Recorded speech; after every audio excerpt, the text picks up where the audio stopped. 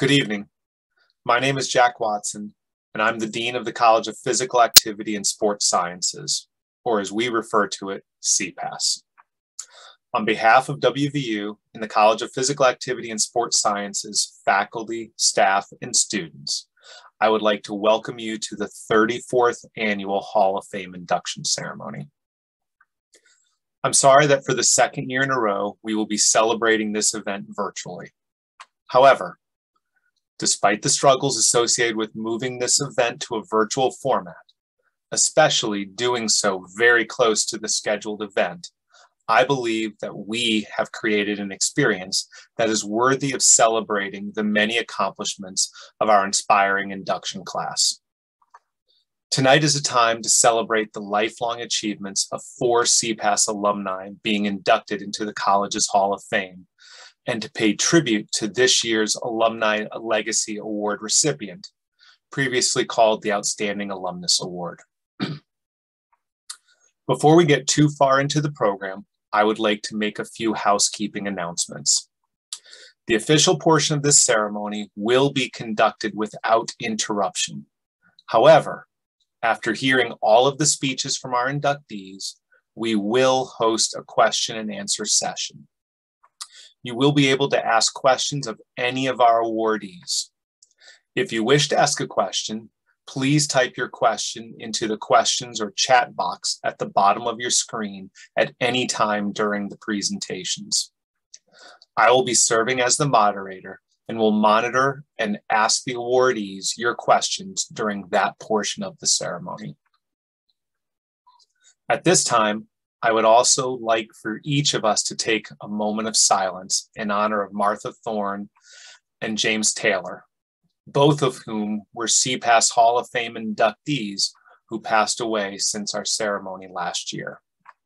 Martha was inducted into the CPAS Hall of Fame in 2006 and James in 2020. Both of these individuals lived inspired lives and were true trailblazers and excellent coaches. Please join me at this time for a moment of silence.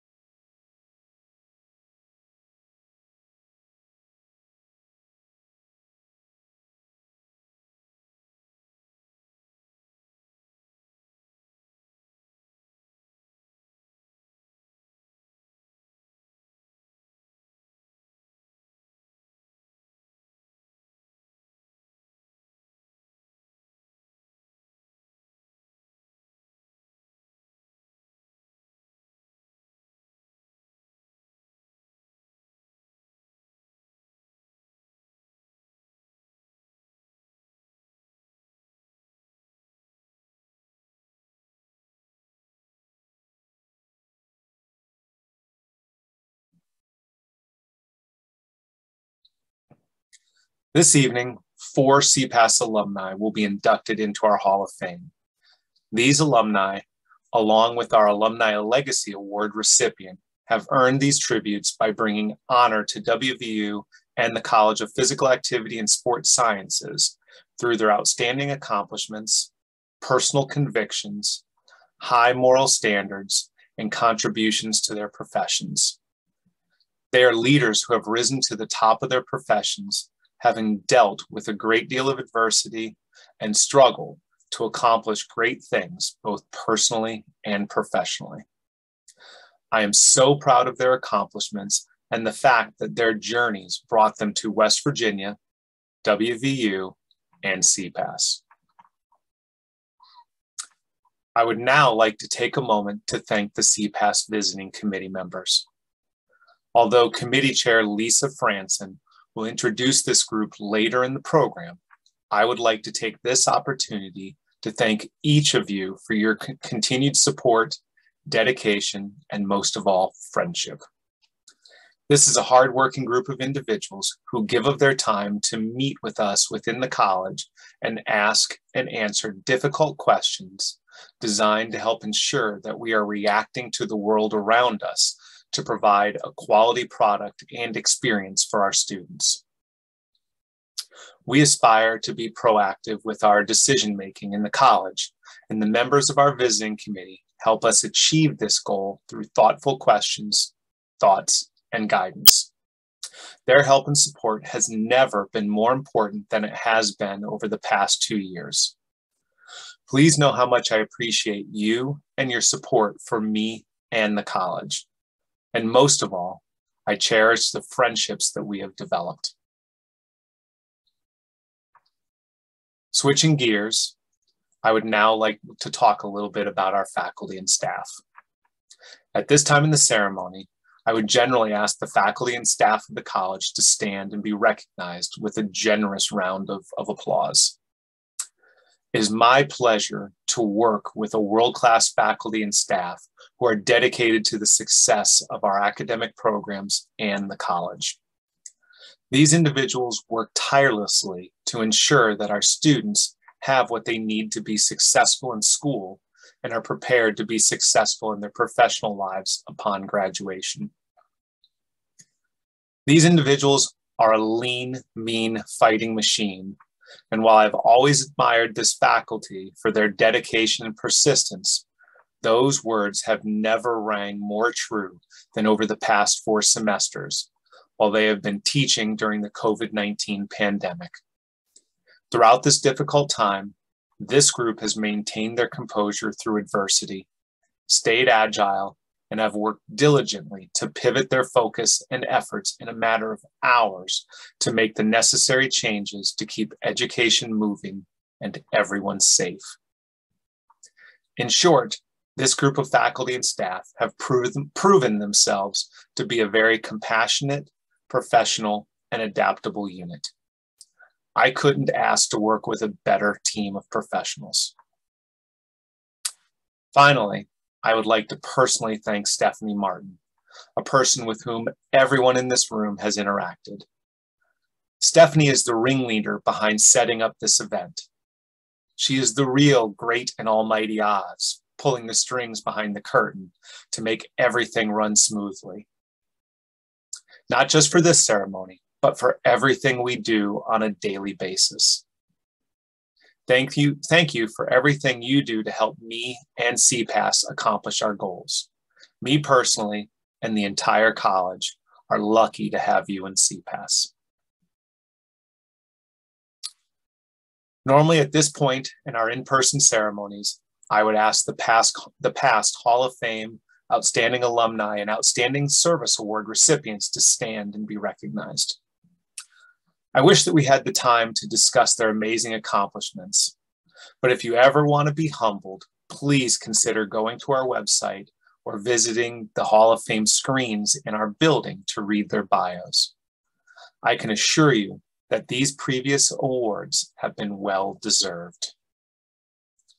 It's now my honor to present to you the 2021 class of Hall of Fame inductees and our Alumni Legacy Award recipient. This year's recipients are Dr. Herbert Amato, Dr. Dana Brooks,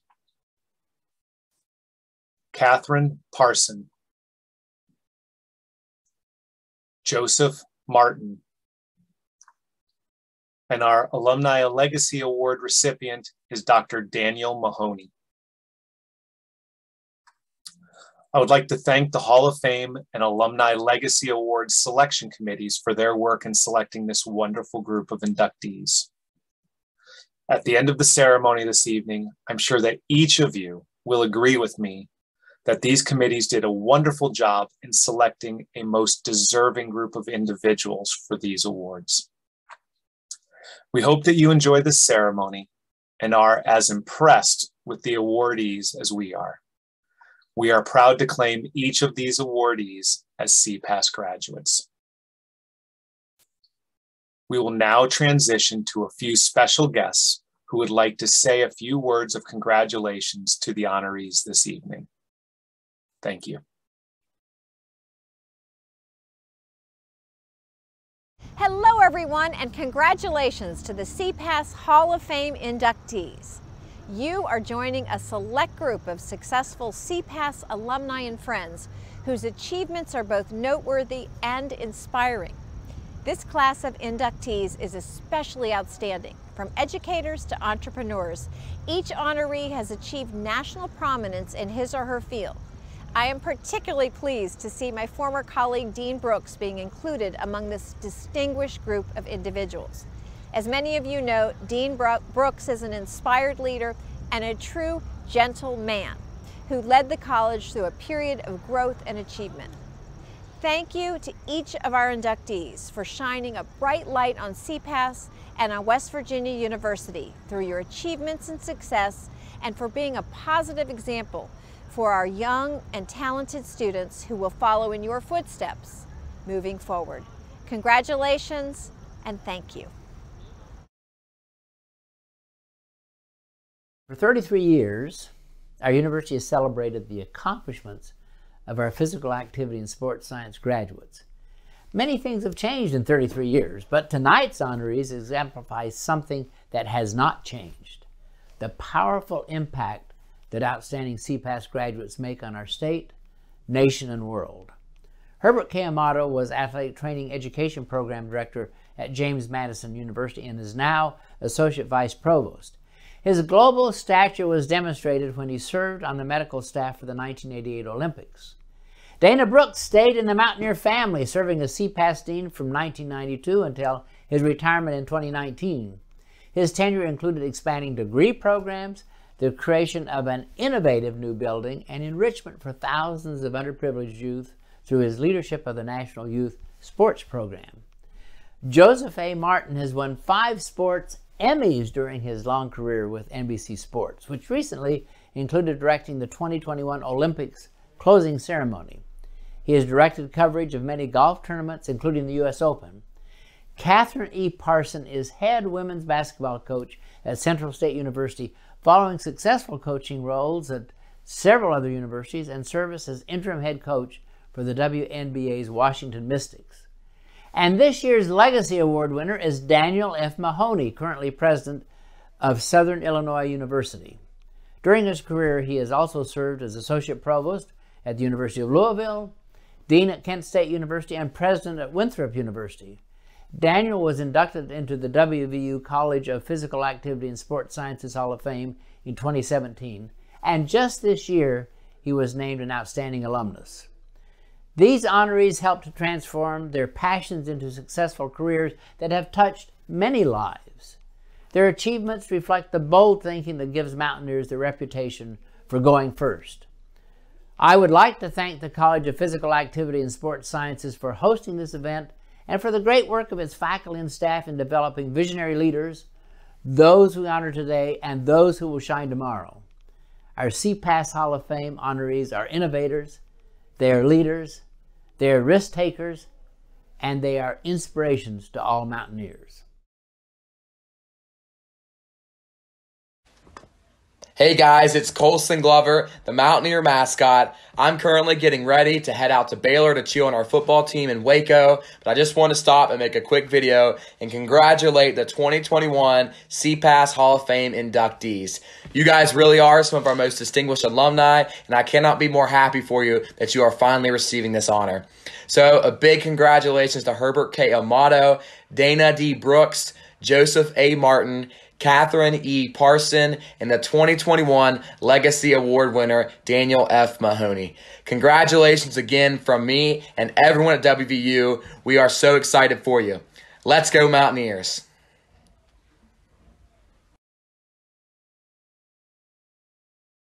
Greetings from the CPAS Visiting Committee. We are 18 strong, all graduates in a variety of disciplines who are tasked with offering advice and counsel to assist the college from which we graduated. It is the Visiting Committee's task to vote in Hall of Fame candidates from a talented pool of graduates. I'm Lisa Morton-Franson, chair of the Visiting Committee, and I'd like to thank you for joining us. Our congratulations go to Cathie Parsons, Joseph Martin, Herb Amato, and longtime Dean Dana Brooks as they enter the Hall of Fame, as well as 2021 Legacy Award recipient Dan Mahony. Each of you has served as an outstanding representative of CPAS in the places that your careers have taken you. and we are in awe of your collective accomplishments. Here is Hall of Fame Committee Chair Les Pullman, who will MC tonight's Hall of Fame ceremony.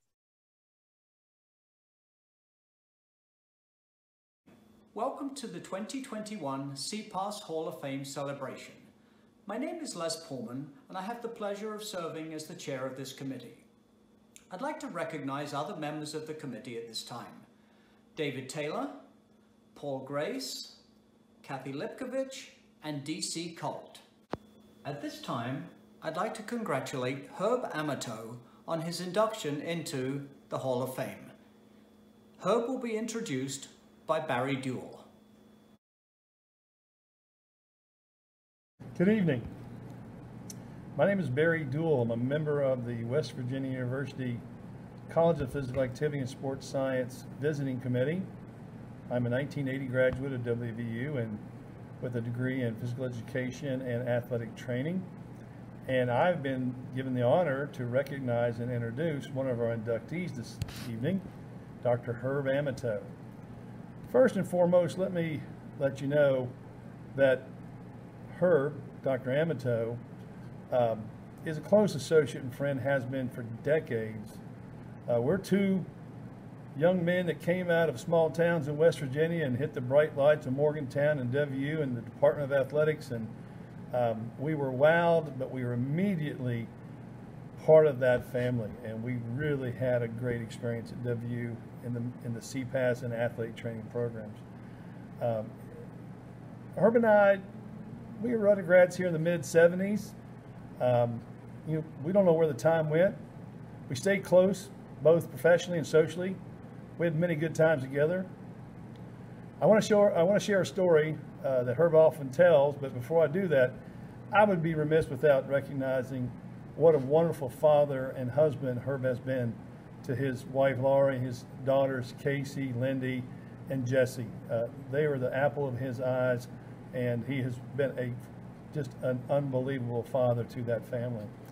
The story that Herb likes to tell, we were in, it was the day he met my parents, and we were in the Towers dining hall, and I had no idea what I'd done wrong that day. However, my parents come storming in to where we were sitting, and they were yelling at me.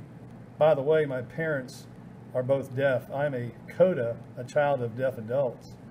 Herb did not know at the time, and he did not understand why they were screaming at me with their hands.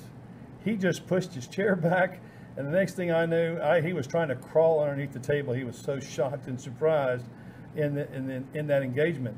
That experience with the deaf made him interested to maybe continue on, and he did serve as an athlete trainer with 3 deaf Olympic events, one in Taipei, Taiwan, one in Sofia, Bulgaria, and he went with me on a Winter Deaf Olympics in Khanty-Mansi, Siberia. Yes, Siberia in Russia. We were sent away.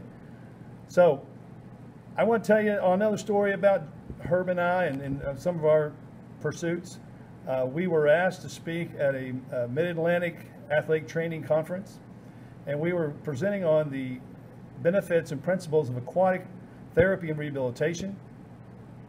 And we were going to have a 45-minute lecture followed by about a 1-hour practical in-pool laboratory experience to demonstrate the techniques for exercise resistance and aquatic benefit.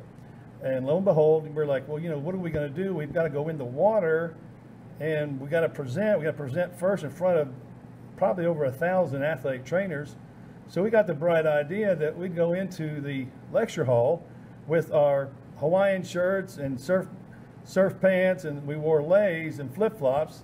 And sure enough, we got in the lectern, and everybody was already at ease and having a good time with what was going to be, we thought, a very innovative lecture. And of course, on the front row, there was our mentor, John Spiker. And I'm sure John, I saw him lean over a couple times talking to Randy Metter and maybe Vinny Stilger. And I think what he was asking was, are we sure these two guys graduated from WVU? Well, yes, John, we did. And another note, when Herb and I started in the mid-'70s, John had a long, flowing mane of hair to his shoulders, and by 1980, it was gone. I'll just leave it at that. So anyway, with Herb, what a great man, what a great career. I could go on about the stories we had in the Deaf Olympics and working together at Hanley High School and Winchester versus Harrisonburg High School, the travels that we've had, going to national conferences and being roommates, and working with the WU Alumni Athletic Training Association, which we both are very proud of its beginning and all how it's prospered. I'll just stop there and say that no one is more deserving of this honor than my great friend, Herb Amato. Herb, congratulations. We love you here at WU, and thank you for everything you've done for CPAS and you've done for the athletic training profession. Thank goodness my childhood dreams did not come true. Spending most of my early life in Blacksville, West Virginia, then growing up in Fairmont, I could not have imagined the things I have done, the places I have seen, and the individuals I have met and hopefully influenced. Wow, my early dreams could never match today's realities. I must truly thank this college, this university, this place for pointing me in the right direction. What started here at WVU, I hope, has impacted the world just a little. I remember my sophomore year in high school taking Spanish at Fairmont Senior, then again at West Virginia University, taking art history and saying to myself, why? I will never need this stuff. I now look back and I'm a little embarrassed that my mind and my world were so small.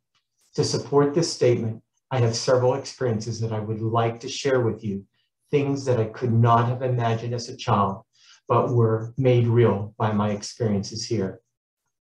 Having to use 2 interpreters at the same time in Taiwan to get a point across, speaking in English, having it translated by one interpreter into Mandarin, and then by that interpreter from Mandarin to a second interpreter to communicate to a deaf athlete. Watching the sunrise alone on Easter morning in Siberia on top of a mountain, feeling the presence of God. Traveling to multiple Muslim countries several times to work with them on issues related to accreditation within higher education. Taking a 3.5-hour, $500 taxi ride from Madrid to Zaragoza, Spain to get to a meeting on time because the train, the bus, nor a connecting flight were options. Presenting to about 80 people in Pristina, Kosovo with the entire back road set up with interpreters translating my words into Albanian, Serbian, and German. Being in Harrisonburg, Virginia, Skyping with colleagues from Kosovo, receiving a telephone call from my employer in Abu Dhabi, 6 and 9 time zones away from home.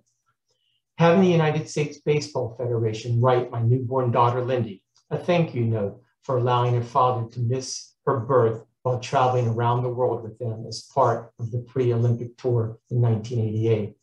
In that letter, she was given an open invitation to try out for a spot on the USA baseball team. She never took them up on it. During my first trip out of the country in 1987, buying a doll in traditional clothing for my oldest daughter, Casey, over the years, I have brought her over a dozen dolls in their traditional country clothes. Now with her travels, what a collection she has accumulated. This college, this university, this place helped give me these opportunities and experiences to look back and sometimes to be embarrassed by, but always to be grateful for. At this time, I must thank my wife, Lori, for allowing me to leave home for days, weeks, and even months. I am sure many times she felt like a single mother. Thank you. To change the subject a little, I have visited over 100 campuses in the United States as a consultant, as an instructor, as an athletic training program site visitor, and with athletic teams. However, when my youngest daughter, Jessie, visited WVU as a prospective student in the fall of 2008, I said to myself, I choose WVU again. She is now a WVU alumnus. Even though she was not a CPAS graduate, she got many dinners as my guest at visiting committee meetings over the years. Also, she and I knew that many people in this college would drop whatever they were doing to help her while in Morgantown. I want to give John, Save, Jack, and Ben special thanks for knowing that I could always count on them. In 2012, my 3 daughters were living in Florence, Italy, Charleston, South Carolina, and Morgantown, West Virginia. I would tell my friends, oh, how I wish I was in Morgantown. That usually got a moment of silence, and then, are you kidding? No, I was not. My first professional job was a physical education teacher and athletic trainer in Durham, North Carolina. I remember coming home and telling my wife that the students in my 9th grade PE class had to play with me. Today, I'm coming home and telling her that universities and countries in Eastern Europe, Eastern Africa, and the Middle East are requesting my help. All of these experiences started with the education that I received from this college, this university, this place. The two men that most shaped my professional life are both CPAS graduates. They are John Spiker, who most everyone in this room knows, and Bob DeLorenzo, a 1962 graduate. He was my teacher, my coach, my summer employer, and my mentor. I cannot thank these two men enough. In addition to these two men, every job I have taken in 40 years plus of my working career has been touched by a CPAS graduate, either by hiring me, recommending me, and or pushing me to apply. I could not have ever imagined how one place could influence my life in so many ways. I have heard the quote, a good friend will bail you out of jail at 3 a.m. A really good friend is sitting beside you in that same jail cell saying, what a great time that was. Wow, now how are we going to get out of here? Thankfully, none of my Mountaineer friends and I ever needed to be bailed out of jail at 3 a.m. However, I'm still very close to several people who I met at this college, this university, and this place between 1974 and 1979. We have traveled the world together, given professional presentations at all levels, have a patent pending for a modification to a piece of rehabilitation equipment, and started a small business that is still going since 1995. It all started here, this place, Morgantown, West Virginia. The last experience I would like to share truly emphasized how this place has influenced my life. It was during summer orientation for first-year students at James Madison University. I was a speaker with the privilege each day to follow the president's remarks, to talk to students and their families about the value of general education, and to think about lifelong learning and not just the first job. As I wrapped up, wished everyone well, and gave them instructions on where to go next, a mother of one of the incoming freshmen walked up to me. She said, Herb, I'm Sally, your next door neighbor from McLean Avenue. We had not seen each other since we had graduated from WVU. The conversation was pleasant. Towards the end of the conversation, she stopped in mid-sentence and asked, how did you get here? I stumbled a little to answer a question. However, the answer could have been as simple as this college, this university, this place. When most people are asked, let's go, they usually answer where. However, when we are asked the same question, let's go, the answer is always Mountaineers. I am very proud to be a Mountaineer. However, today is as much about this college, this university, this place as it is about me. Tonight is for all the alum that could have never imagined how one place could change their lives and open the world to them. I want to thank you for the opportunity to be in front of you. It is a great honor, and I will cherish forever. At this time, I'd like to congratulate Dana Brooks on his induction into the CPAS Hall of Fame. Dana will be introduced by Bill Alsop. Good evening. My name is Bill Alsop. We're here tonight to honor a group of outstanding inductees to the CPAS Hall of Fame. First, I would like to commend the CPAS Hall of Fame Selection Committee for their diligent review of candidates and the selection of these outstanding inductees. Second, I would like to extend my congratulations to each of the inductees. West Virginia University and CPAS are very, very proud of your accomplishments. It is now my distinct honor and privilege to introduce Dr. Dana Brooks, Professor and Dean Emeritus for induction into the College of Physical Activity and Sports Sciences Hall of Fame. I have known Dana for 47 years. He was a former master's and doctoral student of mine. He was a former fellow faculty member and professional colleague of mine. He was my dean and my former boss, but most importantly, throughout this almost half century, he has been my friend. Dana Brooks retired in 2019 after 26 years as Dean of the College of Physical Activity and Sports Sciences, one of the longest tenure of any deanship at WVU in the modern era. Dana's 45-year journey at West Virginia University began in 1974 when he was a graduate student. After the completion of his master's degree in 1976, he entered the doctoral program and completed his EDD in 1979. His dissertation focused on team cohesion of successful high school basketball teams in West Virginia. His data collection took him all over the state, but primarily to the powerhouse programs in the southern coal fields of West Virginia, where he gained a true cultural understanding of sport in rural America. Dana's dissertation, as you can imagine, was extensive. This led to a comment by Dr. Andy Ostro years later. I quote, "I do believe that your dissertation was the longest and most comprehensive I have read in my 35-year career at WVU.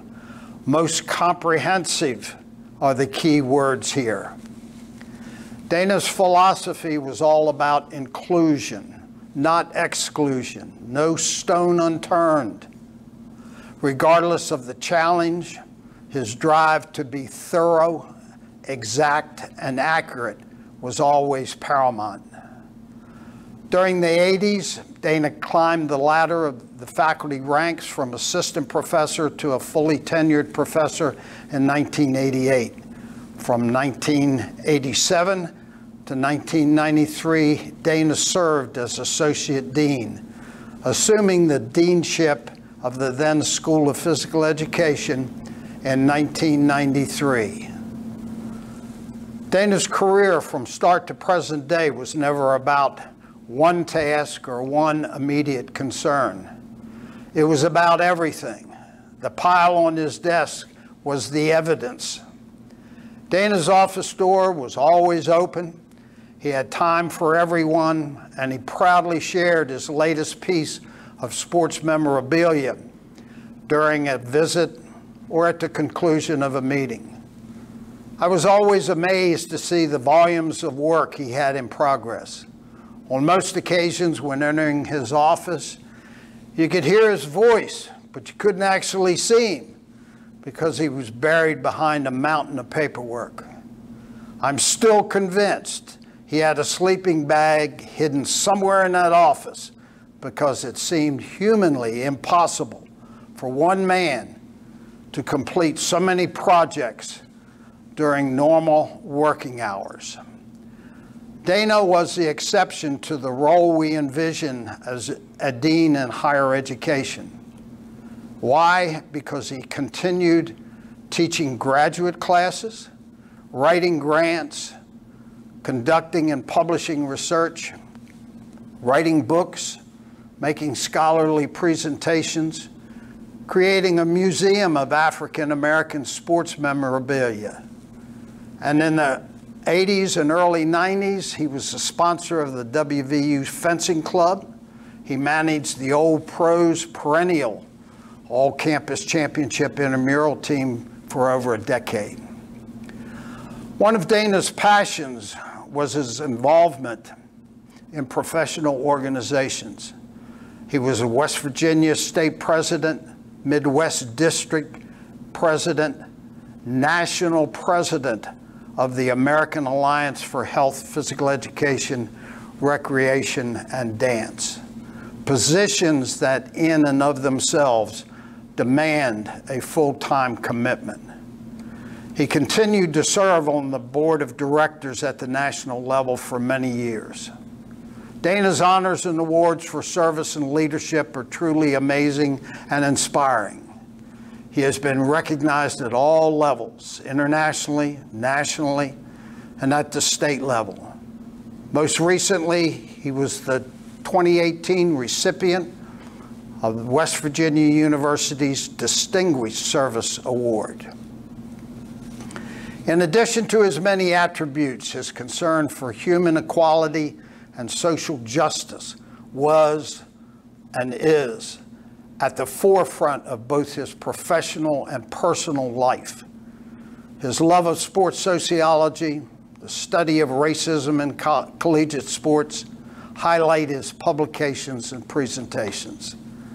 Dana has become the authority on racism in collegiate sport.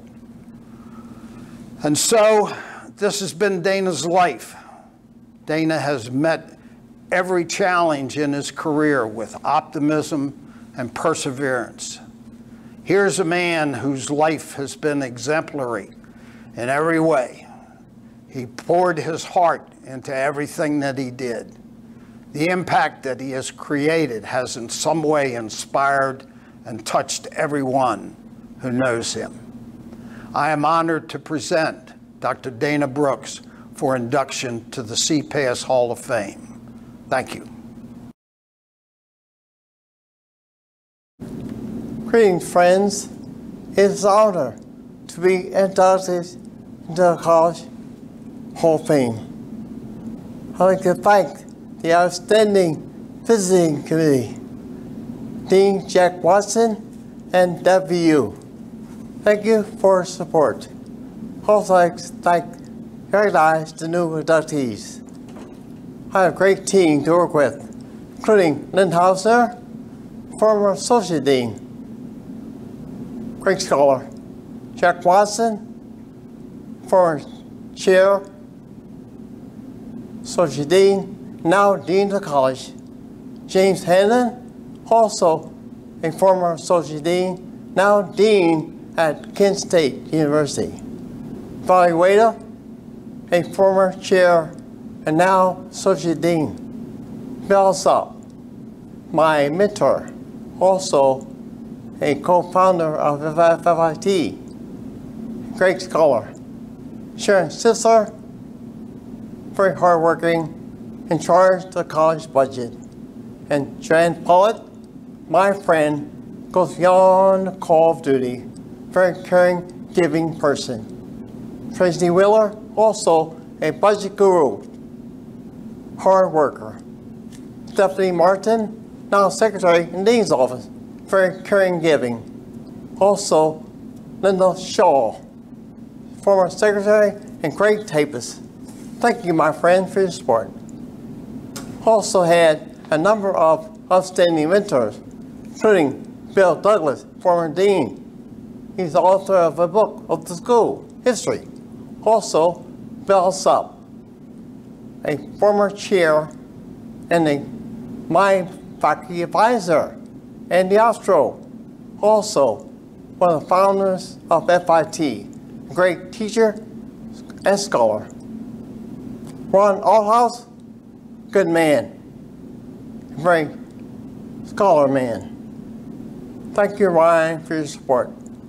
Pat Fell, an icon, a world-class leader. Gene Corum, Shelvin Jean, also a faculty member and former head coach of WU football. John Seaman, also a former WU faculty member. Coach Cathie Blakemore was a head coach of women's basketball. Coach Martha Thorne, also a great coach and in charge of women's tennis at WU. You all changed my life, so thank you very much, my friends. Working together, we have achieved much, including new name for the college, more endowments, more name rooms, more faculty staff, and more student scholarships. And yes, we have a brand new building. Thank you, Pat Phil. Looking toward the future, Sam Cooke, the singer, once said, change is gonna happen. But remember, it's about students. Be mindful of the vision, mission, and core values. but don't ever forget our legacy of our faculty, staff, students, and alumni. I am blessed. Thank you for the honor. Yay, Mountaineers.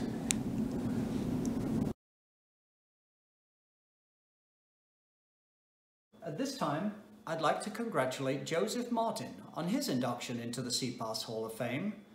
Joseph will be introduced by Mike Parsons.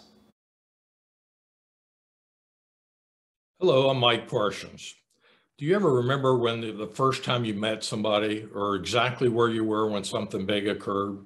Well, I remember exactly the time and place when Joe Martin and I had our first conversation. It was Football Media Day in 1993 at Mountaineer Field. Joe had just been hired as a graduate assistant for the Mountaineer Sports Network and was assigned to our television crew. And I remember asking him, I said, what do you want to accomplish during your time with MSN during your graduate school years? He said he wanted to be an announcer. He wanted to be Jack Fleming, a Tony Caridi.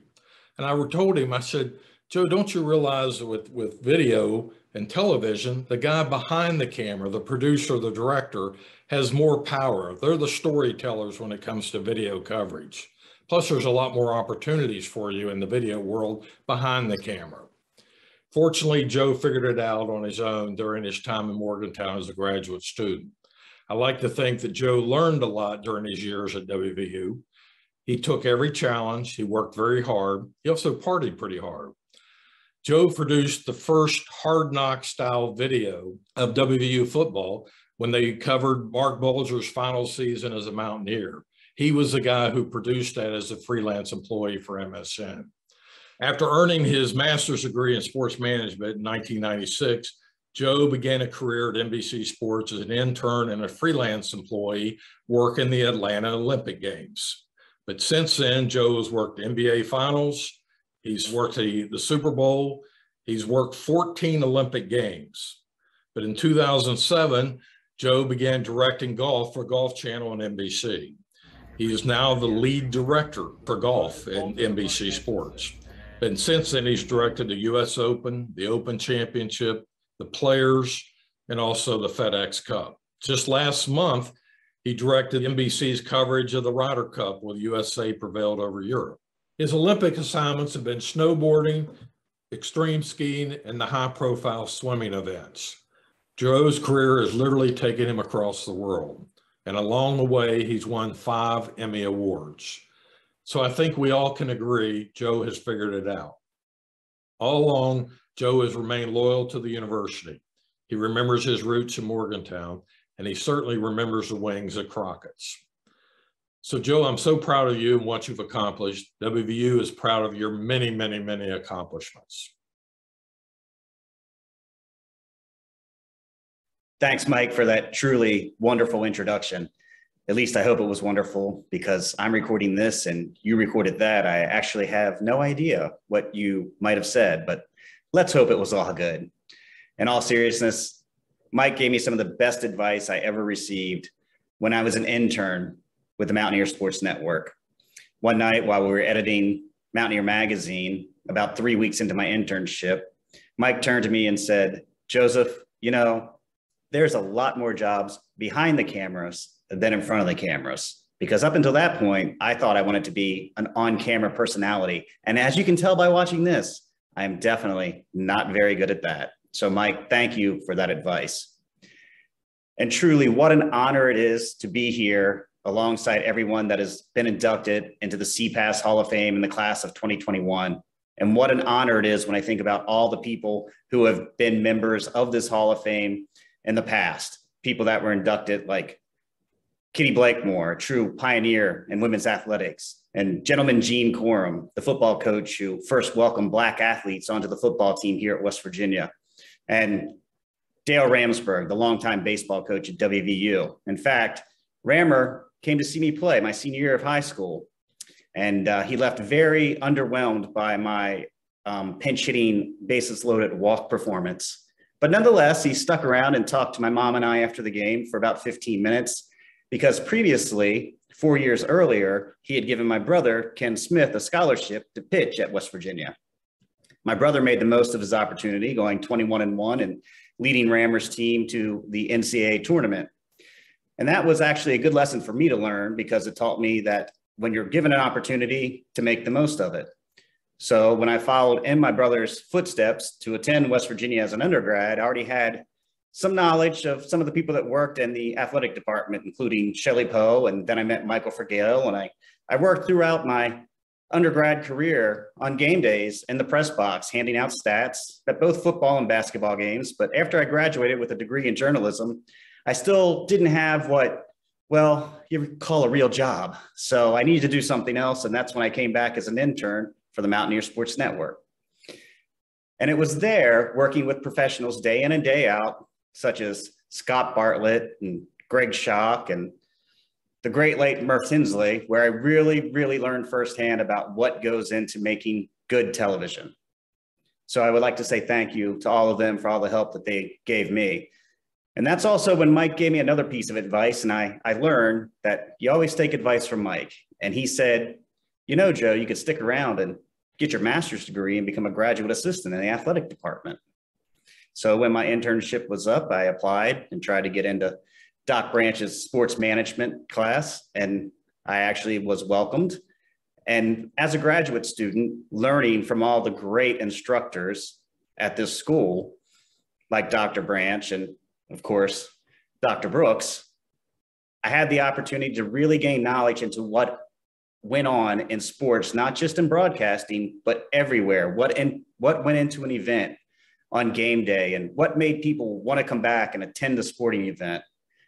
As Doc Branch would say, it's not about winning or losing, it's about the game day experience. And then he'd go on to say, and isn't that neat? So Doc, thank you for everything that you taught me through the years. And there's one other person that I would like to thank that was a member of the school at that time and who also is in the Hall of Fame, class of 2020, and that's Gary Quinn. Without him, I would have never made it to NBC Sports because he opened doors for me there to become an intern. And then that led to many bigger and greater things. And if I've had any modest success in television, a lot of the thanks goes to the people who helped me get to the next step along the way. So Gary, thank you very much. And finally, there's one other person that I really need to thank, and that's my wife and the person producing this Zoom right now. And she is playing me off the stage with the West Virginia fight song. But Holly McClure, without you, I could not do any of this. So I want to say thank you. And cheers, ears.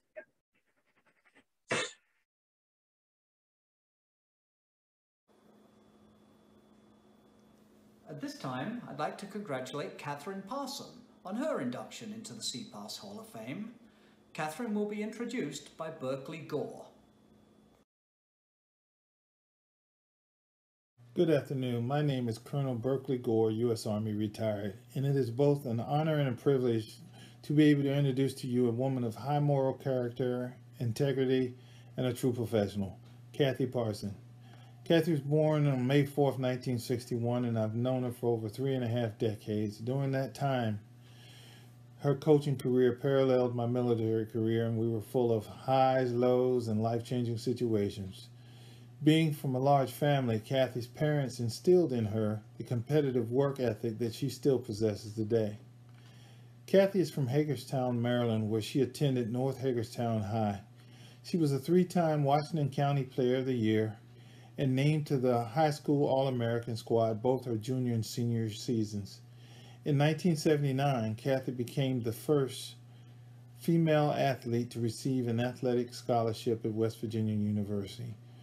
During her 4-year stay at WVU, she became one of the school's best players in history, scoring a school record 2,128 points. As a result of her accomplishments, Cathie was a 3-time Mountaineer MVP, 3-time All-Big East selection. In 1982, she was selected to be Honorable Mention All-American. She also was the first woman to ever be a member of the WVU Sports Hall of Fame and have her jersey retired. Cathie is a Mountaineer through and through, and in my opinion, she would love the opportunity to serve in any capacity at her alma mater before her career is complete. After graduation, Cathie was one of 20 players selected to try out for the Harlem Globetrotters, and she also played a year with the American Basketball Association Virginia Waves. She moved on to become an assistant coach at Providence University, where she stayed between 1985 and 1988. And she earned her first head coaching job at Christopher Newport, where she compiled a record of 183 wins versus 83 losses. And she won the Dixie Intercollegiate Athletic Conference twice. In 1998, she moved on to the WNBA as an interim head coach for the Washington Mystics. In her next assignment, Cathie was served as the associate head coach at the University of Richmond. In 2000, Cathie was selected to be the women's head basketball coach at Howard University. During her 8-year stay at Howard, she led the Lady Bisons to 2 regular season MEAC titles and an MEAC tournament title, and she was named the MEAC Coach of the Year in 2001. Cathie also spent coaching stays at both Frostburg and Stratford University prior to becoming the current head women's basketball coach at Central State University. Ladies and gentlemen, it is my pleasure and honor to introduce Cathie Parson.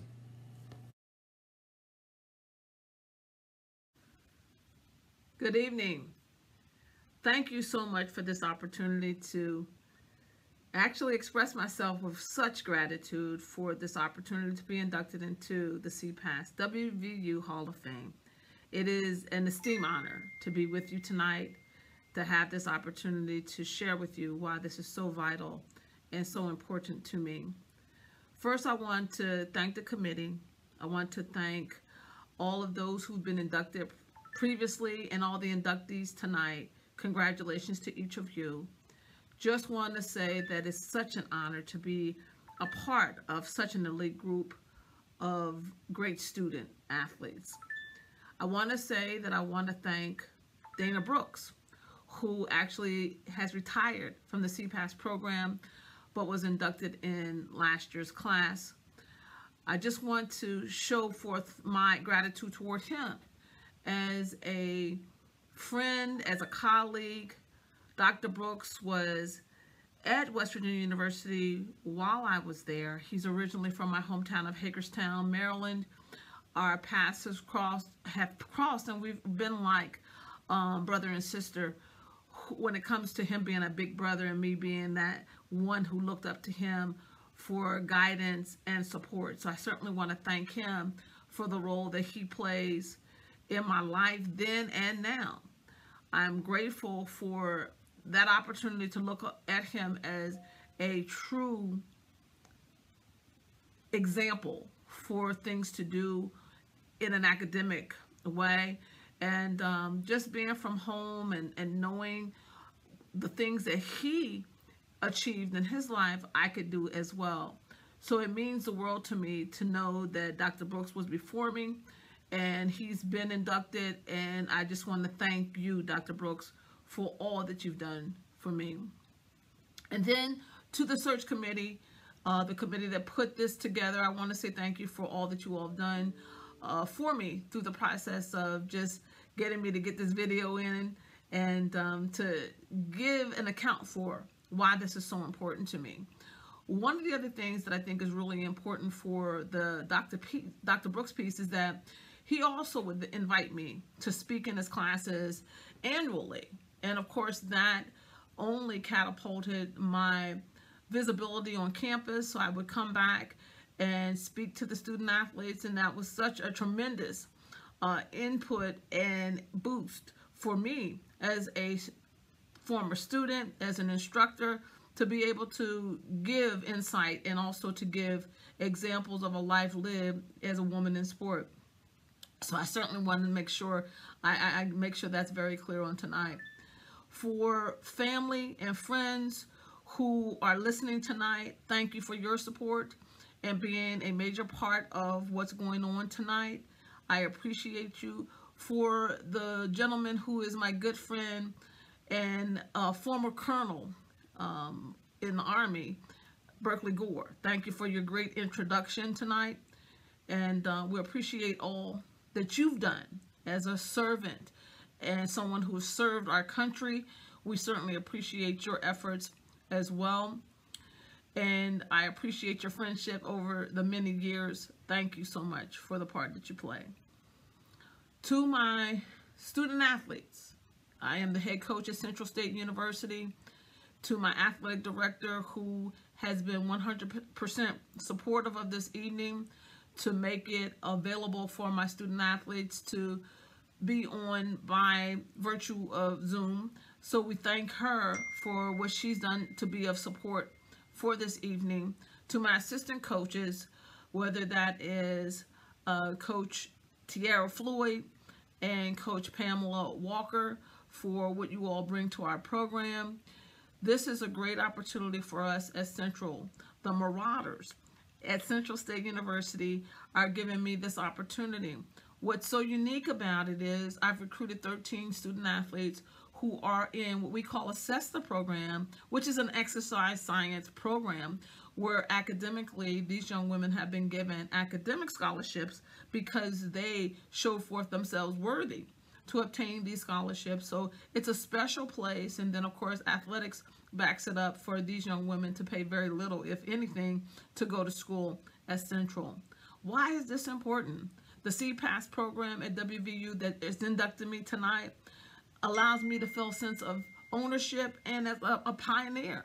So for me to be able to recruit other young women with the idea of women in sport, women who can be leaders in our communities, this is for me just another level of being able to show forth the level of excellence that women do have.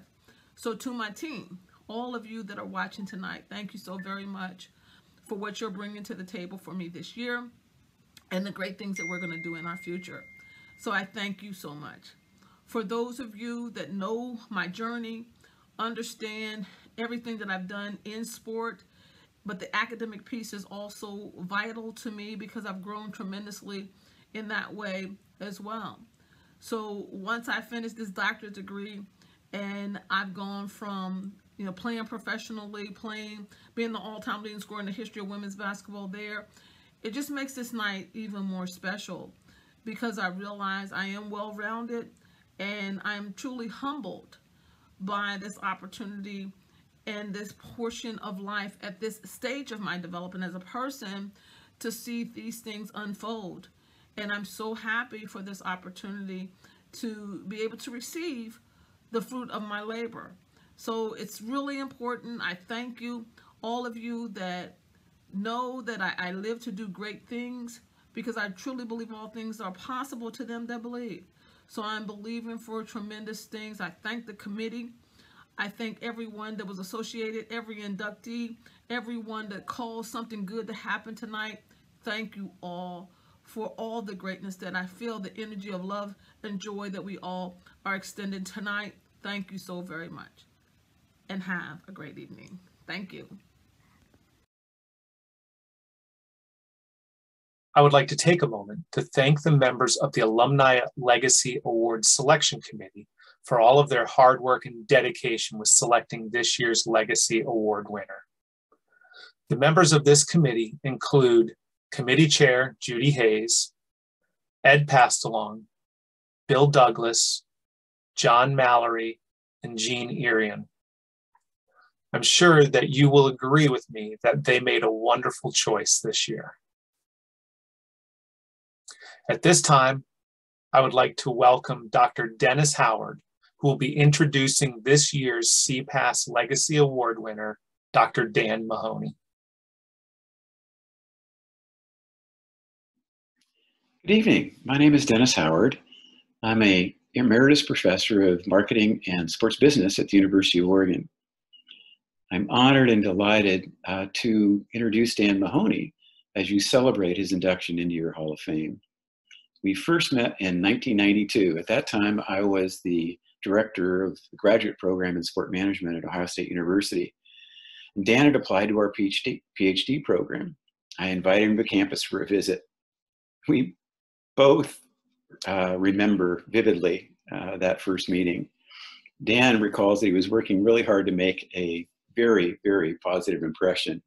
5 minutes into the interview, I was thinking, oh my God, we got to land this guy. He's so remarkable. And fortunately we did. And I've had the good fortune to remain in contact with Dan over the past 20 plus years to be an eyewitness to his many achievements. Dan finished his doctoral degree in '95 and joined the faculty in sports administration at the University of Louisville as an assistant professor. That's the entry or lowest rung on the tenure track ladder, as many of you know. I mentioned that humble entry point because 8 years later, Dan was serving as that institution's associate university provost. From my experience, that kind of promotional advancement at a large university normally is at least a 15 to 20 year journey. His meteoric rise was remarkable and speaks to his many, many amazing qualities. Oh, and on the way to the provost office, Dan was asked to serve as the interim dean of the College of Education at Louisville, which prepared him for his next role. In 2008, Dan became the dean of the College of Education at Kent State University, which he served in remarkable fashion for 7 years. In 2015, Dan was ready to take on another challenge. He became the president of Winthrop College, and he thrived in that leadership role, excuse me. While his list of accomplishments as president would fill pages, I know that two achievements of which he is most proud are: one, within the first 3 years, the 4 and 5 year graduate rates at that institution reached the highest level in the school's history. He also implemented a highly successful faculty and staff diversity program against considerable headwinds. And that has had a remarkable impact, an enduring impact on that campus over the past several years. Well, in March of 2020, Dan took on an even greater challenge. He became the president of the Southern Illinois University Higher Education System. He's now the CEO of a nearly $1 billion enterprise with overseeing 3 campuses, including a medical school and nearly 30,000 students. Of course, his timing could have been a bit better.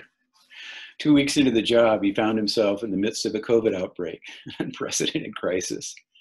But as always, Dan rose to the challenge. He was so successful in mitigating the impact of the virus that at the start of the 2020-21 academic year, the SIU Carbondale, the biggest campus in that system, achieved the highest retention rate in the history of that university. A remarkable achievement, given the circumstance he was operating under. It takes a very special person to achieve this record of continuous success. When I think about Dan's personal attributes, the first thing that comes to mind is his steady, calm demeanor. I've never seen Dan flustered. He's self-effacing, a great listener, smart, kind, empathetic, always focused on serving others. He has the remarkable ability to pull people together to get things done.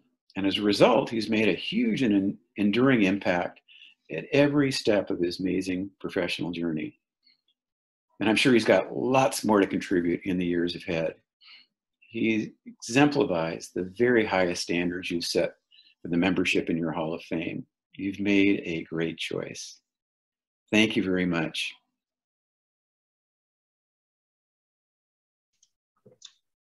Good evening. I'd first like to say thank you to the selection committee. This is really a tremendous honor, and when you look at the people who've won this award in the past, I'm clearly in great company, so thank you for this. I've won several individual awards in my life, but I always say every award I receive is really a group award because I don't accomplish anything without the help of others. While I don't have time to thank everyone tonight, there are a few people I would like to acknowledge. First, my family. My parents, Dan and Cathie, the lessons I've learned from them have had an impact on me as a person and as a leader, and their support as I made many changes in my life, including leaving accounting, not knowing what I was going to do next before I went to West Virginia. They've always been there for me. Throughout my career in the last about 30 years of my life, the most important person by far has been my wife, Laura. She is the person I rely on the most. She's the person I seek advice from the most, and again, has had a real impact on everything that I do, more than I think most people realize. So thank you very much to you, Laura. To my kids, Gavin and Elena, again, they've always been very patient. I spent a lot of time with other people's kids, and they've been patient with that. But I enjoy every moment I get to spend with them, and they've made my life really special.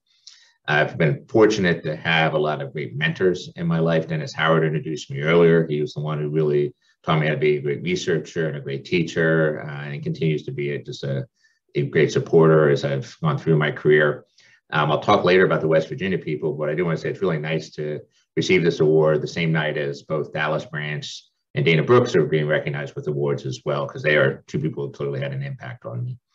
And when I was at the University of Louisville, we were able to build one of the best programs in the country, and it was largely because I was surrounded by a great group of faculty. And then I moved into the provost office and once again had a great group, and we made it through an accreditation visit quite successfully because of the people I worked with every day. I then went to Kent State as a dean, and I had a great group of deans, great group of colleagues, very collaborative. You don't always get that with deans, but they were really a great group to work with. And then I had presidents and provosts I worked with who gave me opportunities to do things that not every dean gets a chance to do. And it really prepared me for the next step when I went to Winthrop. And then Winthrop, once again, I was fortunate to have some great vice presidents who all knew their areas better than I did. And so really relied on their advice a lot to make some of the decisions we did and to guide the university forward. And worked with a great group of faculty and staff who showed me what it was like to truly put students first in everything we did. And I learned a lot from that experience. And then I've been at Southern Illinois University for the last year and a half. It's been a challenging year and a half, to say the least, but we've made it through it and actually done quite well. We're on enrollment, kept our campus safe, and it really was, again, working together as a team, and the people I was surrounded with made that a lot easier. When I look back at West Virginia University and my experience in the College of Physical Activity and Sports Studies, the things I think about was certainly the fact that I felt welcome from the time I started. From the first time I made a phone call to ask about the program, the woman who I do not know who was who answered the phone made me feel like I was this type of student they wanted there, and it got me encouraged to apply. When I came for the visit, I stayed with a friend of mine from my wrestling days, and right away felt like West Virginia was home. And even in the summer, when I was finishing up my graduate program, I moved into the fraternity house and immediately felt part of that chapter. And they only charged me $25 a week rent. So that was the best rent I ever had as well. But it really was the people associated with the program and the university that had a big impact. Craig Walker gave me a great experience in the athletic department with a graduate assistantship, which also helped pay for my education, which I really wasn't sure how I was going to do. So thank you very much to Craig. Dallas Branch. Really learned a lot from Dallas about how to be a better writer, how to run a program. Again, a lot of things we did at Louisville were things that I saw Dallas do and really took with me there. Andy Ostrow was the first person who ever suggested to me that perhaps I wanted to be a university professor instead of being an athletic director, which is what I thought I wanted to do. So I thank him for that. Bill also did an independent study with me in the summer so I could finish up, and I just appreciate his graciousness on that. And then Dana Brooks, when I had his class, he talked to me the first time about writing for publication, which I never thought I'd be capable of doing. And again, just watching him teach and working with him, I wanted to be a faculty member even more. So the people of West Virginia had a really great impact on me. So really, I would not be here tonight without all of the people I mentioned, and frankly, many, many more. But I also clearly would not even be anywhere close to where I am today if it was not for the people at West Virginia University in the College of Physical Activity and Sports Studies. Again, it was only a year that I spent at West Virginia, but that year had a tremendous impact and without question forever changed my life. So again, thank you for the recognition, and thank you for all you've done for me. Wow, what an amazing group of honorees. I knew that their stories would be humbling, impressive, and awe-inspiring, but they didn't disappoint. Tonight's recipients really are the best of the best. Now, this is one of my favorite parts of the Hall of Fame ceremony, when I get to talk about how special this year's honorees are. I have to start by saying that we are proud of each of you and how well you have represented CPAS and WVU. You are all wonderful role models for our current students. Collectively, you have fought through adversity, discrimination, and hardship to achieve your successes in academia, athletics, coaching, and network broadcasting. Through your talks, we were able to see the qualities that we have come to expect from mountaineers. You are visionary leaders, pioneers, innovators, risk takers, and team builders. And you have not been afraid to go first. You have shown the ability to be humble, hungry, honest, flexible, listen to and learn from the guidance of significant others, and to be very adaptable. In short, you are role models for all of us to follow. Now, each of these honorees spoke about the importance of family and friends and the support that they receive from others to help them be successful. I'm also happy to know that all of the honorees found this type of support and encouragement within the walls of CPAS. And that even through all of their travels and successes, they have not forgotten their CPAS roots. This has always been how I have experienced CPAS, so it's great to know that others feel the same way. CPAS is a student-centered college, and everyone within the college works hard to put students first and to support them on their career journeys. Some of the thoughts and guidance that I heard tonight from the honorees included: don't be afraid to take risks. Surround yourself with a solid team that's all pulling in the same direction as you. Seek out environments where you and your goals are supported. Work hard. Be a lifelong learner. Respect those who lead you as well as those you lead. And never forget to tell others you are thankful for their support and guidance. I'd like to take this opportunity to thank everyone involved for taking the time to film their talks and for putting a great deal of effort into making this experience special. Although not in person, this was truly a wonderful event. Once again, a big thank you goes out to Stephanie Martin for all the time and effort that she put into coordinating this event, organizing and editing the clips, and running this webinar. You did a wonderful job. Thank you. It's easy to see what the Hall of Fame and Alumni Legacy Award Committee saw in each of our honorees this evening. We are so proud of each of you for what you have accomplished from your beginnings in CPAS. We are happy to share in your successes and to count you as CPAS alumni. You are wonderful representatives of CPAS and WVU. I personally have learned a great deal from each of you. Now, this concludes the formal portion of our ceremony this evening. We will now move to the question and answer portion of the ceremony.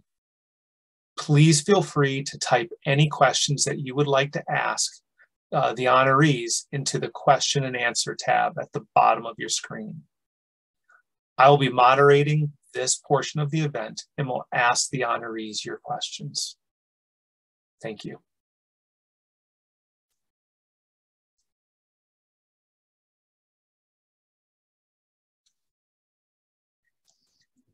Okay, well, welcome everybody to the question and answer portion of our Hall of Fame induction ceremony this evening. I really want to start off by just saying how wonderful this event is and how amazing it is to have listened to the stories of such great inductees. I'm awe-inspired every year by the quality of the alumni that have graduated from our college in the past, and this year is, meets that bar as it does every single year. So I could not be happier for our inductees. At this time, if we have if Cathie Parson is on the call, to be able to turn on her camera. But I'd like to start off with a question that I see from Jess Hudson for Dana Brooks. So Dana, if you can unmute yourself. Jess writes, "Congratulations. Thank you for your friendship and so many accomplishments. but can you pinpoint your proudest one as Dean of CPAS? You are still muted. In the bottom left of your screen, the little microphone button, just click it.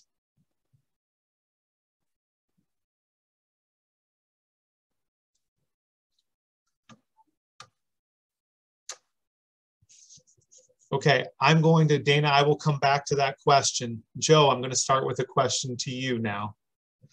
So can you tell me, what is your best piece of advice that you have ever received from a mentor? Well, some of the advice was mentioned that Mike Parsons gave me.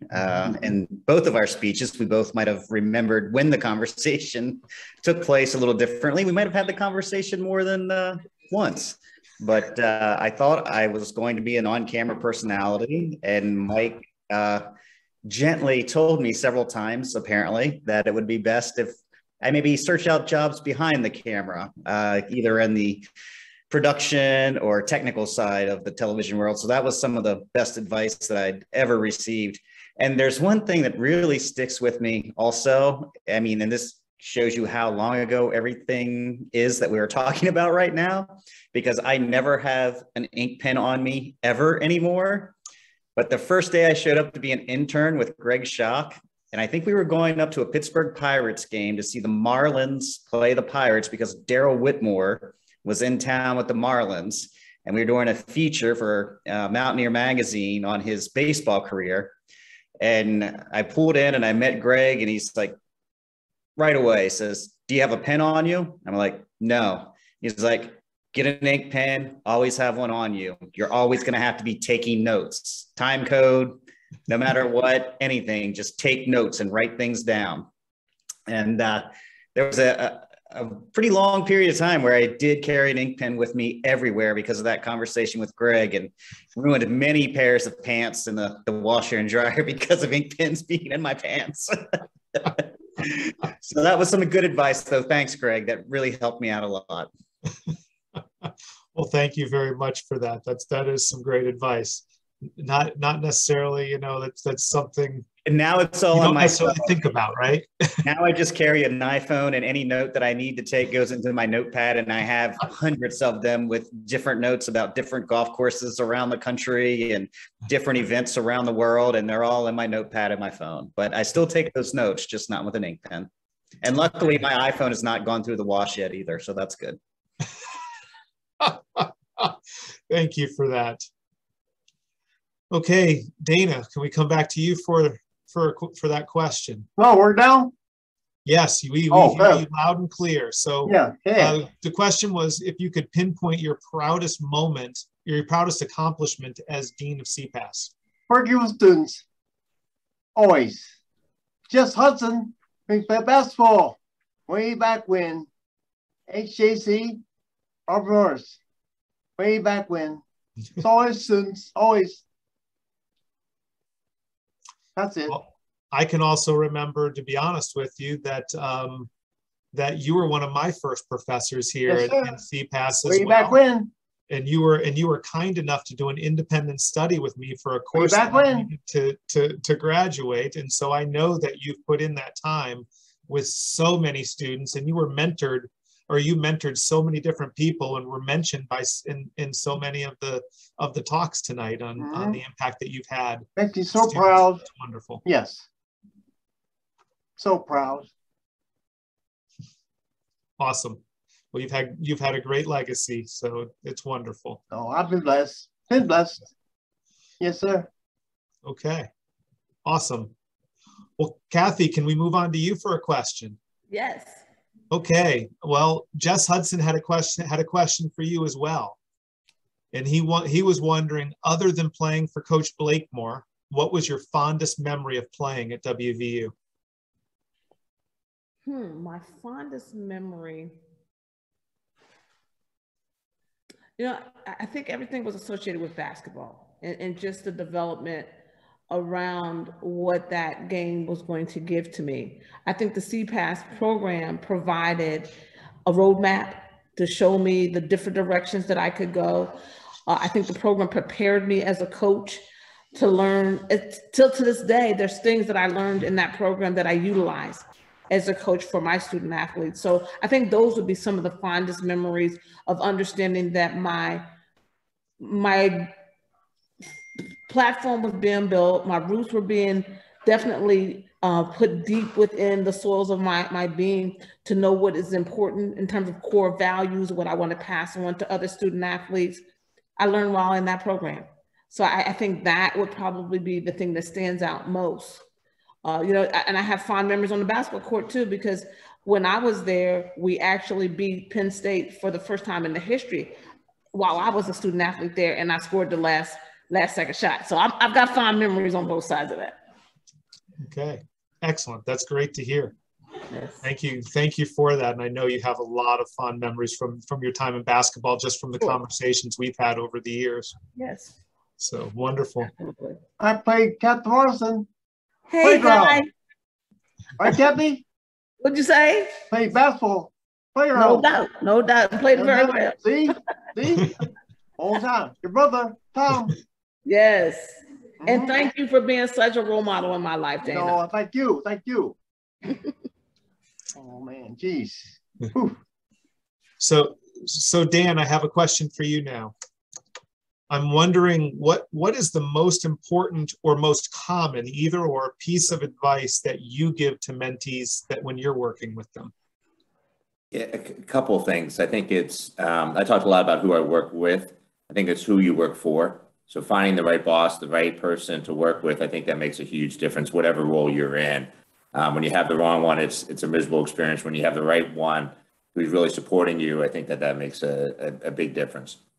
The other is something a colleague said to me one time, and I've started to pass this on as well, is I was going into an interview a little nervous about it, and she basically said, just be you.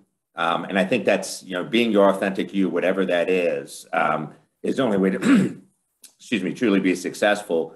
Because if you go in an interview and try to pretend somebody else or try to pretend to be somebody else in the roles you do, eventually people will see through that and won't really embrace what you're trying to accomplish. And so kind of consistently being whatever that authentic you is, be consistently you. Awesome. Those are some great pieces of advice, and not always probably good to remind yourself at times, but not always easy to probably remember during the heat of the moment. But that's wonderful. Thank you. And Herb, a question for you. What was your most memorable career learning event that happened as a student at WVU? Wow. As everyone else, I had Dana Brooks in international sports. Walked into some games that I'd never heard of, but used quite a bit in my 9th grade PE classes because I had never heard of them either. I think it's really, though, to answer that question, is when I realized that athletic training was what I was looking for, as a student. I think when I came to WVU, I was thinking physical therapy, I was thinking med school, but I always kept thinking that's not me. But the day that I probably met John Spiker or Sam Kegris, I said to myself, that's what I've been looking for. And it changed my life. Excellent. And I'm going to give you a quick follow-up question here, which comes in from Jean Irian. So can you, what have athletes taught you as an athletic trainer? I saw that question. I'm glad I saw it before you asked me. I had to think a minute on it. Most athletes put their heart and soul into everything they do. And I think that has rubbed off on me a little bit, that if I'm going to work with that kind of person, I need to put my heart and soul in taking care of them and anything that I do.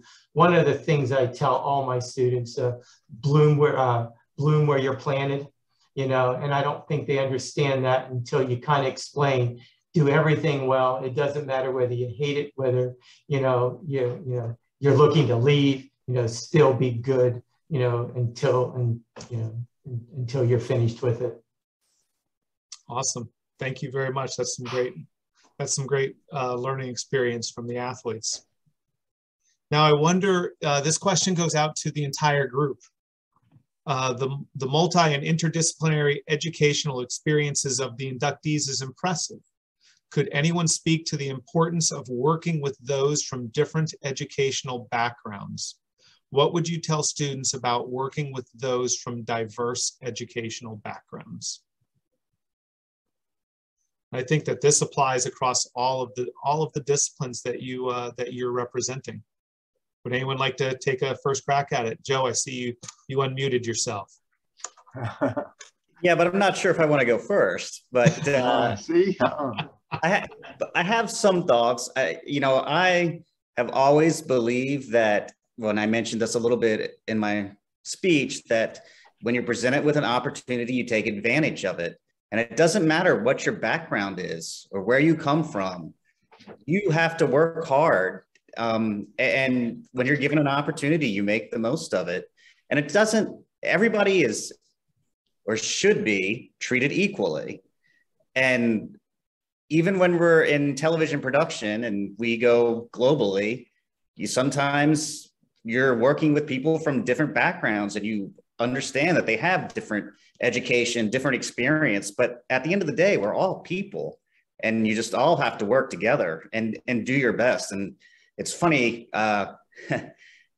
we were talking with the previous question.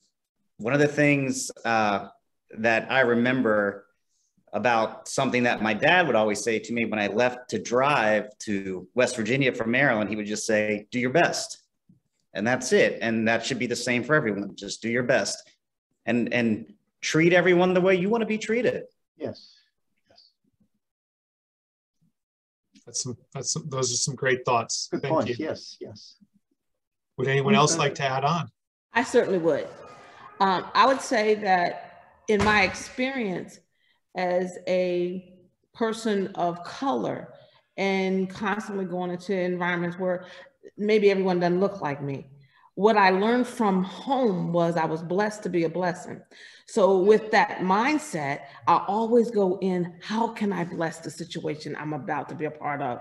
Even if it is something that's difficult at times, I find out the way that I can make a difference in the lives of others around me, because I know that's why I was sent. So that's what I would add to that. Excellent. Thank you very much. It's a wonderful giving approach to looking at the world. Yes.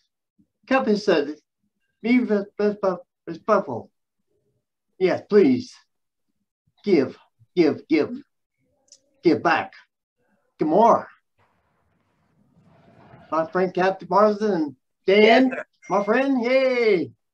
And Joe, yay. And Herb, yay. Give back. Yes, sir. Always. Well, I'll be honest with you, from looking over all of your bios, that's been something that all of you have done. That's been a common trend, is that yes. Not just working hard, but giving back. Give back. Yes. Very true. Excellent. Good advice. Yeah, Jack, I would add too, I think, certainly as a university president, you deal with people with everything from, employees who don't have a high school degree to people who have a PhD. And you quickly find that all can be contributors in their own way to the success of the organization. Recognizing them and letting them know you recognize that can make a world of difference for the entire atmosphere at an institution and the morale of the institution. And I will say several times in my career of not getting too hung up on what degree someone has when making a hiring decision. I've ended up hiring better people who had, again, an impact in those roles. And I've had to kind of push against search committees sometimes. You always wanted to go, everybody has to have a PhD. I was like, well, sometimes not for this role. And I got a better employee by doing that. And so I've learned a lot from that. Yeah. Excellent. That is wonderful advice. And I can say that it is easy to get caught up in people's educational backgrounds when making hires. So that's wonderful advice. Herb, I don't know if I don't want to put you on the spot. Do you have anything you'd like to add? No, I've been fortunate enough the last 5 or 6 years, my whole world has been working in Muslim countries, working internationally in Iraq and Kosovo and Abu Dhabi. And you think, oh my goodness, what do you hear about the Muslim? They're wonderful people, they're everything from being very conservative to very liberal. You know, it's just, you just got to judge people one at a time and just, you know, and I like what everyone else said, you know, what are you giving? What are you taking? But please make sure you go in open-minded and you know, and I've been so fortunate to being exposed outside of the country. Excellent. Great advice. Yes, yes. So, People, oh, sorry, go ahead, Dana. go ahead. No, Go please. ahead. Okay. People. So Cathie, I'd like to follow up with a question for you if, from the chat. Sure. And it's mentioned that a lot has been mentioned about civil rights and advancements in sports at WVU. What was Coach Parsons' experience like as an African-American and a female at WVU? I think the journey of living has a way of unfolding before your very eyes. And I think being that I had the core values that I had coming from my family, I always knew that no matter what, I was going to be fine. Were there challenges being an African-American female? Of course, there were some challenges. I learned to overcome those challenges because of what I'd been taught as a person. And then, of course, I was blessed to have incredible people that were around me for my journey to make it better. So I think the key to that is just finding those people that you know care, those people who will always assist you in your efforts. Because as a student athlete, I made enough mistakes like everyone else that age. And of course, being a coach now of my mature age, I watch young people do the same things that I did at that age. And I remind myself, well, you know, you used to make that same mistake. But I had a Garrett Ford, who was my academic support person at WVU. He was so instrumental in making sure I got to that next level of thinking. So I think that's really what we're talking about, developing the minds of people to teach them to be independent thinkers so that we don't have to agree with everyone, but we can make a case for anything we believe in. And I believe very strongly that that's what being an African-American female today, you have to have. Otherwise, you may not survive it. So I've survived it because I've attracted myself and connected with the right people to help me to make that next step and to believe for greater things, perhaps in what may be looked at as a very difficult environment. Well said, Cathie. Well said. Thank you, sir. Always. Thank you very much. You know, it's what your response tells me, and it comes back to a lot of what everyone has mentioned in their talks and in this question and answer session, is that you've all found important people in your lives who have guided you to where you are, and you've found a very positive way, a very positive outlook of looking at the world and being able to take on its challenges. And that is a point that really sticks out to me in listening to everything that you all have said. Now, I've also noted that all of you have or have had jobs that may or may not be very stressful at times. And I'm wondering, and Joe, I'm going to start with you because I think yours is a little bit even different from some of the others. I'm wondering how you all deal with the stresses and strains that come with that. And Joe, the reason I'm starting with you is I know that yours is an immediate stressful. You're trying to make split-second decisions very quickly with tons of information in front of you. How do you handle that? And how do you get used to it? That's a great question. I guess the best answer for myself is I try not to make the moment any bigger than what it already seems to be to other people. To me, it's just my job and what I have to do. And at the end of the day, I'm just helping to put on a television broadcast. And I'm just one of usually sometimes the crew's as big as 350, 400 people. Yes, they're listening to my voice a lot of the time. During the Ryder Cup, we literally were on the air for 11 and a half hours straight, which is a long time to talk over a headset and to direct a television show. But you have to make it fun, even while it might be a little bit stressful. And if there's a problem. You just have to remember it's just a television show. I might have been wearing a mask when I was directing, but I wasn't performing brain surgery. I was just picking moments to show on camera. And you have to make it fun at the end of the day. And that's how I deal with the stress in the moment. No matter how big the moment is, it could be the Olympics and there could be 25 million people watching, or it could be a show on Friday that's on the Golf Channel that might have maybe 100,000 people watching. It's still the same. You put your best foot forward, you give it your all and your best effort, and you don't let the moment be any bigger than what it really is.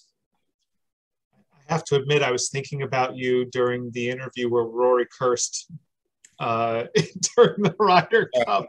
That was great. I chuckled out loud when he said that. That was pretty good, actually. Yeah. He did come back with an apology. Good, yes. How about the rest of you? Hey, Jack, I ran to the golf course.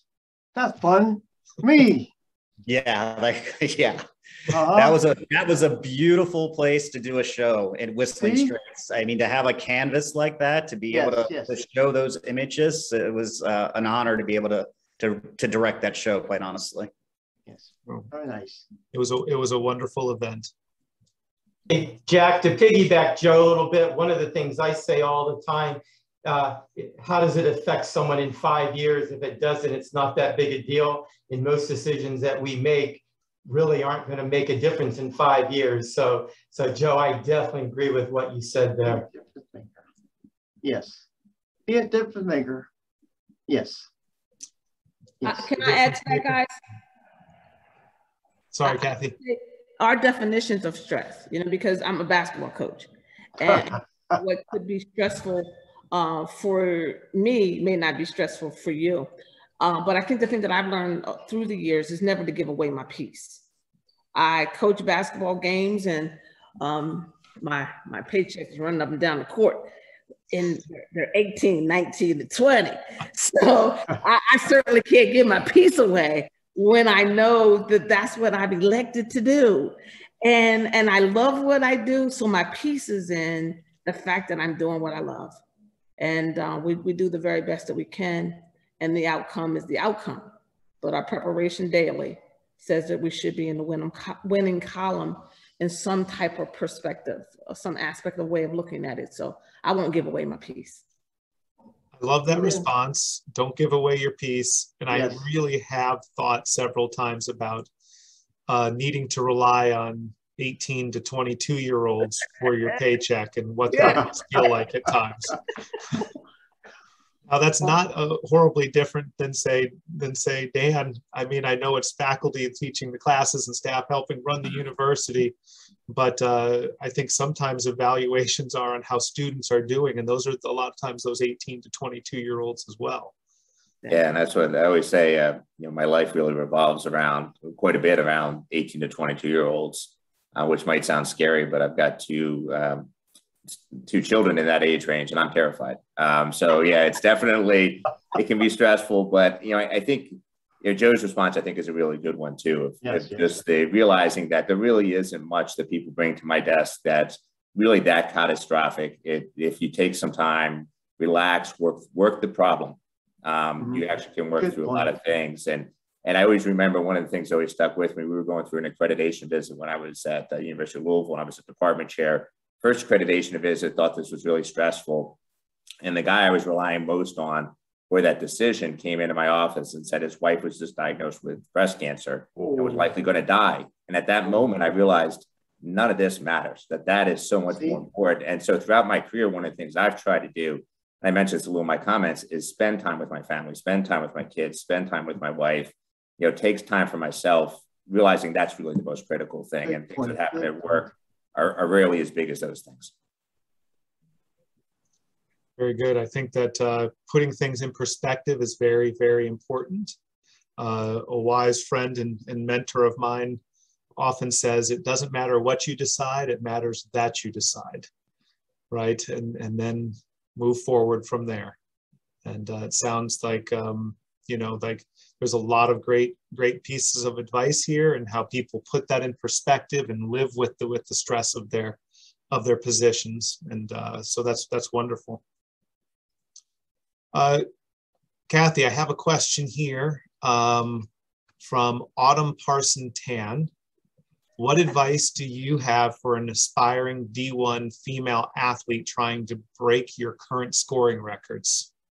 Well, I would advise her that it can't be done, because when I did it, there was no 3-point line. So that record will stand alone. So they're going to have to get a new record of utilizing the 3-point line. So work hard and get good form and make some buckets. So she should know to stop trying, just don't shoot from behind the 3-point line anymore? No, what I'm saying is you've got to be able to count that line. When I was there, we didn't count the line. They put the 3-pointer in the next year after graduation for me. Okay. I actually have a question. I actually have a question about that real quick.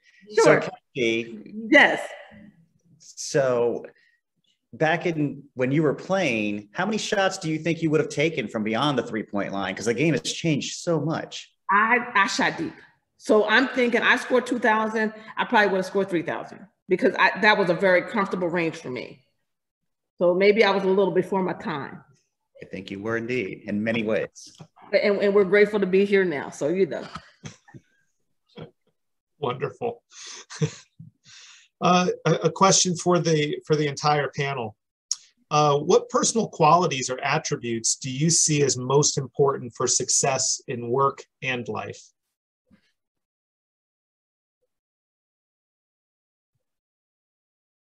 Enjoy, be thankful, okay, give back. Enjoy, be thankful, and give back. Yes, yes, every day. I believe that fully exemplifies my memory and my time spent with you, Dana. Well, same guy, Jack, man. Say, Cathie can shoot, man. Yeah, Cathie, shoot, man. Whoa, man. Dana, thanks for bringing back the memory. I try to tell everybody I saw it. Smaller. They don't even want to hear it. They're like, no, I see it. I saw it. In your own mind. I saw it. I was there. But to add to the conversation, I think you just have to be passionate about what you do, because coming to work for me is not work. This is what I love to do.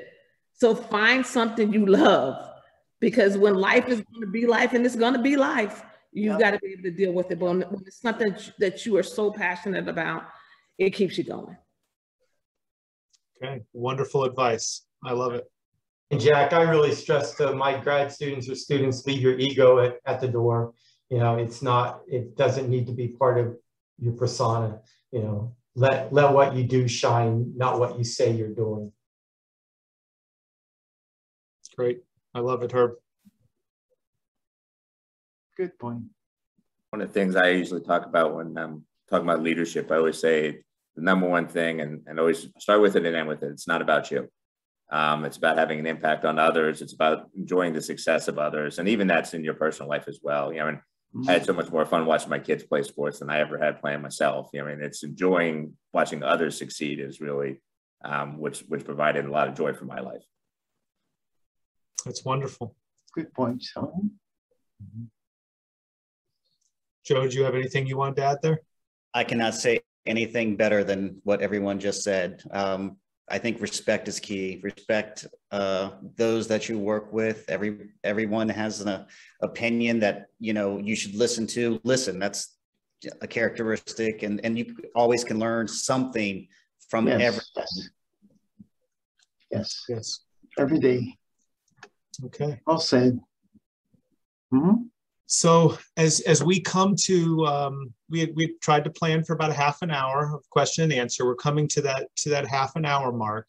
What I'd really like to do is give each of you an opportunity to say any closing words or anything that you'd like to add at this point in time, because I'll be honest, there are lots of questions I'd want to ask you. I think that this discussion could go on for a really long time. But is there any lasting tidbits that you'd want to leave the audience with? I just want to say thank you, Joe, Dan, Herb, Cathie, my friends. You changed my life. Thank you. Thank you very much. Wish we were together, but we all wish that. And once again, this is a great honor. And as I said in my talk, I'll cherish it, the memory forever. I'm just glad we're together this way. My comments then. So I would like to congratulate everyone, and it truly is an honor to go into this Hall of Fame with all of you and to join so many that have come before us. Yes, and well said. I'm sad that we can't be together tonight in Morgantown, but I'm hoping to make it there in April. So in a few months, maybe I'll get to see some of you in person. Excellent. My closing remarks is that of inspiration. We all create the world that we live in. Take responsibility for it. Put your best foot forward and imagine for the great things, because that's how we got here. We imagine it, and it is so. Guys, it's been a pleasure to be with you. I have practice at 8 o'clock, so I do have to get off. Oh, but I do want you all to know that this has been impactful. Gentlemen, I will always remember who I've been inducted with. Dana, you know that we're that oneness is there. And I feel like as this committee, we felt that oneness tonight. So you all, in whatever your endeavors are for the completion of this year, do amazing things. Well said. You may have said that once or twice to your athletes. I heard the coach in you with that. I'll say it again tonight. Well, thank you, Cathie. I do know you need to jump off here soon, but I want to say thank you. Thank you very much. I'll just finish by saying congratulations to everybody else. Again, it was just an honor to be with all of you tonight, and thank you to West Virginia to all that you've done for me. But and I put in the chat earlier, but thank you particularly to Dana Brooks. His class changed my life. He was when I had his class, I was like, that's who I want to be when I grow up, is Dana Brooks. I spent the last 30 years of my life trying to be like Dana, whether it was as a teacher, as a researcher, as a leader, even to some of the stuff I'm doing now on anti-racism, diversity, equity, and inclusion, started with inspiration from his class. So, I mean, having faculty like Dana Brooks of West Virginia made all the difference in the world to me, and really throughout my life and career. So thank you, Dana, very much. Thank you, buddy. Thank you. Well, I would like to conclude by saying, first of all, I really am sorry that we had to move this event virtually. I would have loved to have been able to celebrate with all of you in person. I know that there's a large group of people that wanted to be down here with all of you and celebrating this event with you. I hope that we can do that at some point in the future. But I was so impressed and inspired by not only your words during your induction speeches, but during your talks tonight. This is always a time when I learn a lot from people from very different backgrounds. And I hope that if you haven't already, I hope that you all go on to our website and really see the list of people that you are joining as Hall of Fame inductees, because it is an impressive group of people. And you all definitely fit that criteria. And we could not be prouder of you. We are rooting for all of you every day. Dan, it's great to be able to root for other people and see the successes in them. And you all have shown us that. And so I just want to say thank you. It's such a pleasure to be able to serve as dean of this college. For me, it was a very humbling experience to follow in the footsteps of such a great leader and dean for so long of our college, and one that I know we all had major interactions with and really impacted our lives. But this is one of the wonderful experiences of the year for me, is to talk with and be able to meet and get to know our Hall of Fame inductees a little bit better. And you all are a wonderful class, and I just want to say thank you and best of luck. And I'm so happy that many of you could, or all of you could have a part of your journey to where you are today in CPAS. So thank you. Thank you, Jack. Thank you. Thank you. You all have a wonderful evening, and thank you very much for taking part. Thank you, Jack. Bye. Bye. Bye-bye. Bye.